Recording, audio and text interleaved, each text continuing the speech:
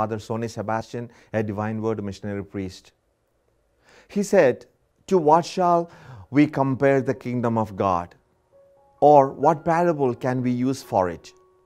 It is like a mustard seed that when it is sown in the ground is the smallest of all the seeds on the earth.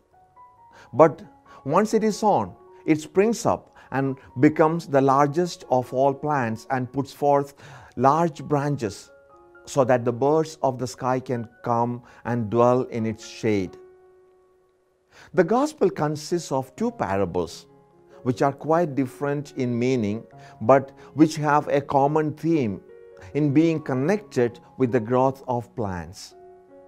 What is the kingdom? In the first parable, Jesus tells us what the kingdom of God is like.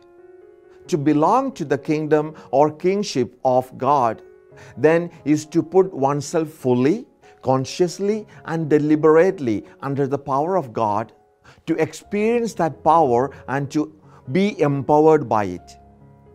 That power is above all the power of love. In today's gospel, Jesus is giving an image of that kingship or power of God at work. He compares it to the situation of a farmer planting seed on his land. Night and day, while he sleeps, when he is awake, the seed is sprouting and is growing. How? He does not know. And Jesus goes on, "Of its own accord, the land produces first the shoot, then the ear, then the full grain in the ear.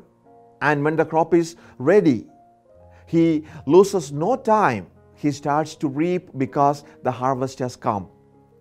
The picture is clear. The building of the kingdom is God's work. It goes on whether we are working with it or not, whether we are aware of it or not.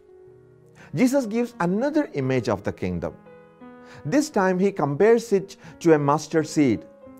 Here the image is not on the inevitability of growth, but of how the kingdom emerges from tiny beginnings. The tiny mustard seed grows into a large shrub, so big that it can provide shelter for birds in its branches. It is clearly a parable of encouragement. We need to remember that when these words were written, the church was still relatively small. It was consisted of tiny communities scattered in cities, towns, and villages all over the Mediterranean area. Today's parable assures the readers of the gospel, like the mustard seed can grow. How surprised these early Christians would be to see the church today. How the mustard seed has grown. Lord, thank you for your word and your guidance. May your word grow in us. May we bring it to others through our words and our deeds.